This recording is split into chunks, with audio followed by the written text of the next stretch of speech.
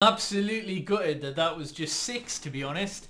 Wow, we should have scored 10, and that's no exaggeration. The chances we had when we were 6-2 up, just mad. That's exactly the type of play that we want to see. All those fans prying for Mourinho back. Pff, brother lost 2-0 against Leicester today, and they barely had a shot. Like, that's the type of football you miss. Come on, man.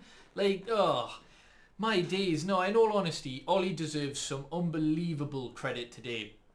No manager has been criticised as much as he has, and we're third in the Premier League with a game in hand, 5 points off Liverpool.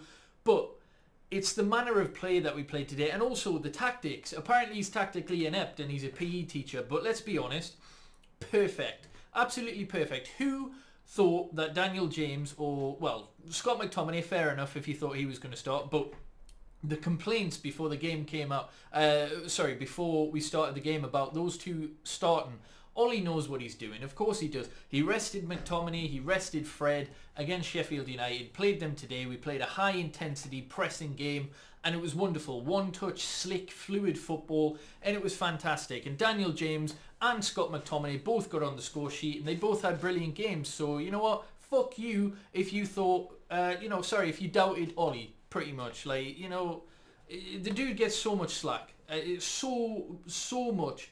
And yeah, it just needs to stop. The agenda, pretty much. The agenda, the standards he's held to more than any other manager, and I just don't understand why.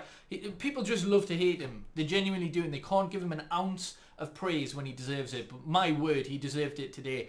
Not that you'd know that if, you'd watched it on Sky like me. Leeds, yeah, I get it. You know, they're an attacking side who play an expansive brand of football, and they've just came up from the Championship. But my word, it was as though we were losing 6-2 with the commentary. Like, my God, there's praising Leeds, and then there's bum-licking Leeds. And Jesus Christ, it was the latter today. Barely a word said about us being 6-2 up. But yeah, Leeds for the fact that they kept going and, all of that, fair enough. But they're still losing by 4 goals. Like, let's not forget that. For as good as your work rate is, or, you're creating chances, you're still losing by 4. And yeah, I mean, right at the end, I think, was it Martin Tyler said, maybe we should give some praise to Manchester United. Really? We only scored 6. Oh, but anyhow, ridiculously lightning fast start. Something we haven't done a lot of this season, and I'm sure Ollie's been berating the team for starting slow, and my God, we didn't today. McTominay, 2 minutes in, gets a goal. It's a pass from Bruno Fernandes, first time hit from outside the box. Wonderful, wonderful finish. And literally less than a minute later, McTominay gets played through again. I think it's Martial. Brilliant first touch to take it away from the defender, slots it in, 2-0, 3 minutes in. You're thinking, fucking hell, this is insane. We get the third shortly after. I think it's something like 12 minutes in. And it's that man, Bruno Fernandes. The ball's played through, I think, by Shaw to Martial. It's defended well, and then the ball comes to Bruno, and you know he's going to score. He scores. And Bruno Fernandes, the guy who can only score penalties, has scored the most non-penalty goals for a midfielder this season. Exactly. So anyhow, 5 goals for Bruno that are not pens. I think he's scored 4 penalties now this season. So what's he on? 9 goals for a midfielder? It's just ludicrous. He's had 30 goals or assists, so goal contributions since he started, since he joined. 28 games, I think, and he's had 30 goal contributions for a midfielder. Just wow, it's absolutely absurd. But anyhow, 3-0. We could have made it so much more. I can't even remember we had that many chances. I think we ended the game with 14 shots on target, the joint most since Alex Ferguson retired. And yeah, we managed to get a 4th, and I'm just going to formulate it in my head what this one was. Oh yeah, it was a corner. It's flicked on by Martial, who at this point has 2 assists. And yeah, Lindelof slots it in. Lindelof deserved a goal. He's had some unbelievable criticism, and yeah, some of it's warranted. I've criticised him.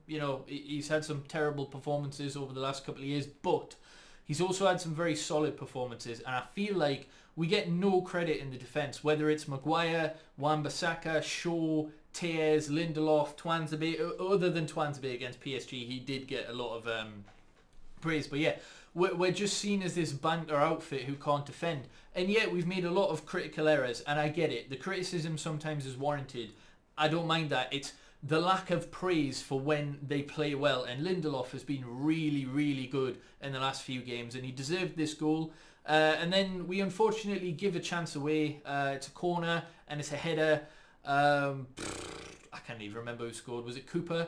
I think it was. Regardless, Leeds get a goal just before half-time, but we don't let it get to us. And second half kicks off, and another couple of chances, but we finally get the fifth goal. And, oh God, who was this one? Oh yeah, it was Dan James, wasn't it?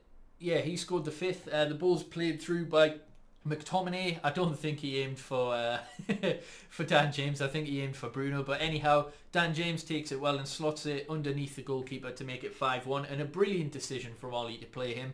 I thought, this was the perfect time to give Dan James a little bit of a confidence boost, because he started so well for us last season. And he played nearly every single game. When he was bought to be a bit part player, let's be honest, he was bought to develop a little bit more. He's still really young, 21, 22. A loan is being talked about, potentially to Leeds, who did want to buy him. But yeah, I feel like that would do him the world of good, because there's quality in there. He just needs to work on his final decision making, really. But yeah, he got a goal today, and I thought he played really, really well. He got an unlucky yellow card. It wasn't a dive. It's not a penalty either, that one. But yeah, it was definitely an arm across him, and it potentially was a free kick. But anyhow, he got booked for diving, which, yeah, I mean, fair play. Gary Neville pointed it out and said, yeah, he didn't think it was a dive, which was good. But yeah, then we get a 6. It's Rashford with some brilliant dribbling into the box, and it comes to Martial, and he gets tripped. It's a penalty, and Bruno Fernandes steps up and scores his 4th penalty of the season. We had a record number of 14 penalties in the Premier League last season. Leicester, in 14 games, have had 9 penalties. Now, if you hadn't read that stat, were you aware of that? Like, who has said anything about Leicester's ridiculous amount of penalties this season? Nobody. Of course they haven't, because it's not Manchester United. But anyhow, we get a penalty, and then after that, Leeds do manage to get a goal. It's a wonderful finish. Like, take nothing away. This was phenomenal. And I can't for the life of me remember who the fuck scored it. Oh, bloody hell. Oh, I cannot remember. Who cares? And then after that, we should have scored more. Martial was played through brilliantly for Bruno Fernandes, and Martial had 3 assists this game, by the way, because he gets one for the penalty as well. So he had a really, really good game. But yeah, definitely should have scored this one. Should have put it more into the corner. But regardless, good save by Mesley, I think, however you pronounce the goalkeeper.